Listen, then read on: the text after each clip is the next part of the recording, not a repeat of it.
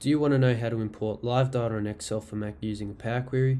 If so, watch and like this video and become a lad by subscribing.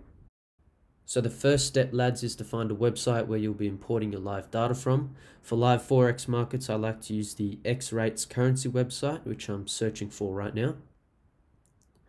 So once you're into this website, what I'm going to do is go into the rates table, which is right here. And then a full table of every major currency and their live price will come up. And in this website, there's about 60 of them. So now what you want to do is click the website URL and then copy this link. And then after that, you can shrink the Safari window. Okay, then open up Microsoft Word and create a new blank document. Now, all you have to do is paste this link, which is copied, into your document and hit save. Okay, so this next bit is the slightly complicated part. For this video, I'll save this document as live currency. And then what we have to do is to change the file format from a Word document to plain text, which is right there. And for this bit, I'll be saving the file in downloads, but you can really save it wherever you want. Click save. And then once you hit save, this weird file conversion window will pop up. Change the text encoding from macOS to MS-DOS, and under options, select insert line breaks. Once you've done that, click OK, and then we can close Microsoft Word. Now we have to find this file and change its file extension. So go into Finder, click on Downloads in the sidebar, and search up the file name. So for this video, our file name is live currency, but obviously whatever your file is, just search it up in the search bar. Once you've found it, right-click the file and select Get Info, and then a sidebar will pop up on your screen. What you have to do now is go over to the name and extension option, which is right here, and change the file extension from TXT to IQY. Then it's going to ask you if you want to change the file extension, to which you'll answer Use IQY. After this, we can close Finder. Next, go up to the menu bar in Excel and click Data. Then get External Data, which is down there, and then run Web Query. This will take you straight back into Finder and into the Queries folder, but we didn't save our file in Queries, so we have to go back into Downloads and search for our file again. So I'm going to search up live currency, which is the file name.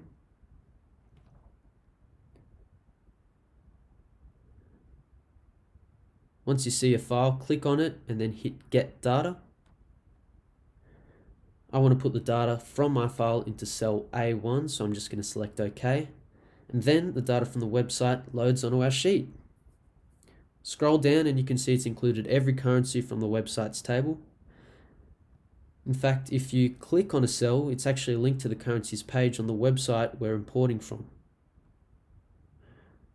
So this is the US dollar to euro. You can play around with the currency's historical data.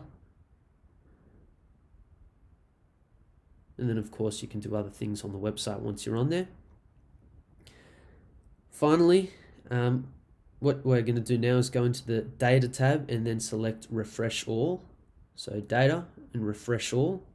This will actually refresh the data in our sheet according to what it is on the website, meaning we get a live feed of every currency's prices. So you can see the prices change. Scroll down and you can see all the prices have moved.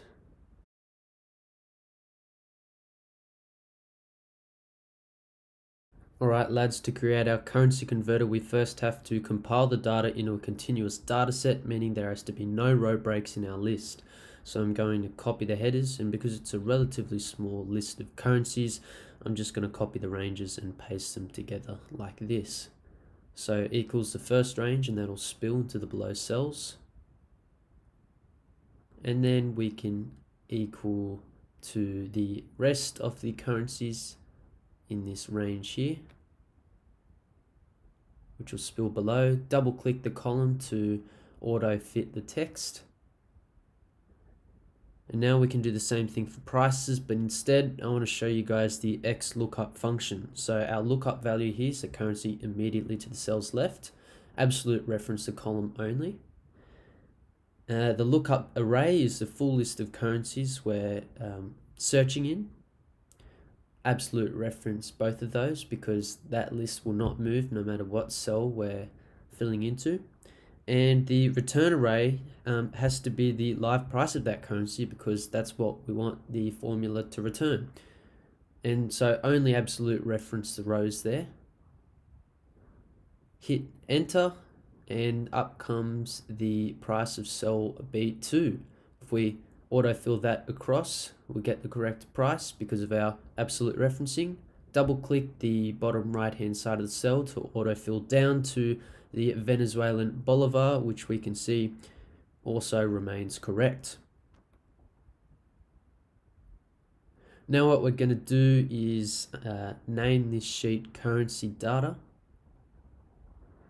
And then now we're going to be creating our currency converter. So create a new sheet, name it currency converter. Also lads, big ups to the tech train whose currency converter video was the aesthetic model for my currency converter. That link to the video is in the description below. Select all the cells in the sheet by pressing the square icon in the top left, and I'm going to fill these with a light shade of blue. Next, merge and center cells up the top here so we can create a clear and bold header for our calculator, which we're going to call currency converter. I'm just going to fill this space in with orange to make it stand out, and I'll wrap this box in with borders to make it nicer. Next, merge and center two big boxes in the middle of the sheet like this. So just select the cells and then click merge and center, and it's going to merge all these cells together so that it creates one cell virtually. You can flick between the two there. And select the cells by holding down the command key at the same time so we can fill them in with white. Also merge and center two rectangles above this, which are going to be where we select our countries.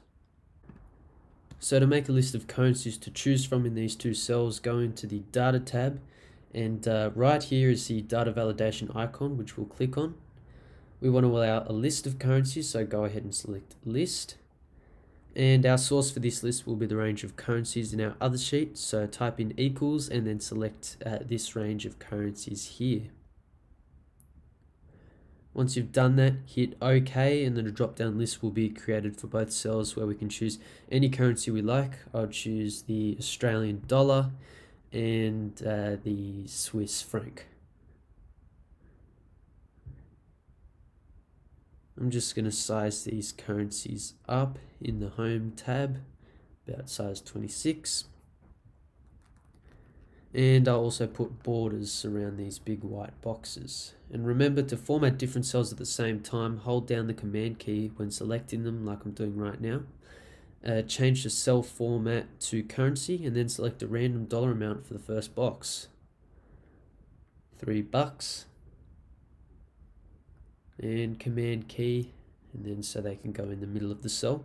Now we'll use the XLOOKUP function again to come up with a formula to convert the Australian dollar to the Swiss franc. Start off with equals, then its amount in cell D7, multiplied by this XLOOKUP function where we can find the Swiss franc in the range of currencies and then return its price. So our lookup value is the Swiss franc, and we're trying to find it in our list of currencies. So it's going to find the Swiss franc in this array, and it will return its price. So we'll make an array of its price.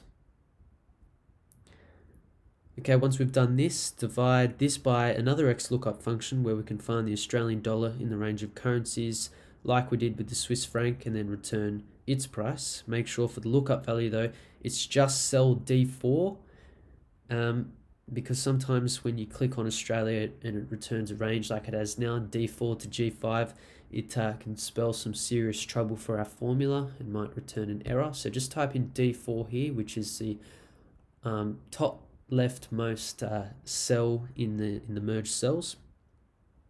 And we can just copy and paste the lookup array and return array from the previous XLOOKUP function because we are still returning the currency's price and we're looking for it in the currency list. So when you hit return on your Mac keyboard, you can see that 3 Australian dollars equals $1.91 in Swiss francs. We can push these cells out to 4 decimal places for a more accurate reading too. And the formula also works if we change currencies and switch up the dollar amounts. So we can go to the Argentine peso and we can change $3 to 0, and $0 obviously equals $0. $10 equals 1.1k peso. And finally, to update this data, go into the data tab and hit refresh all, which will update the rate between the currencies to reflect live market prices from our Power Query. Subscribe, lads.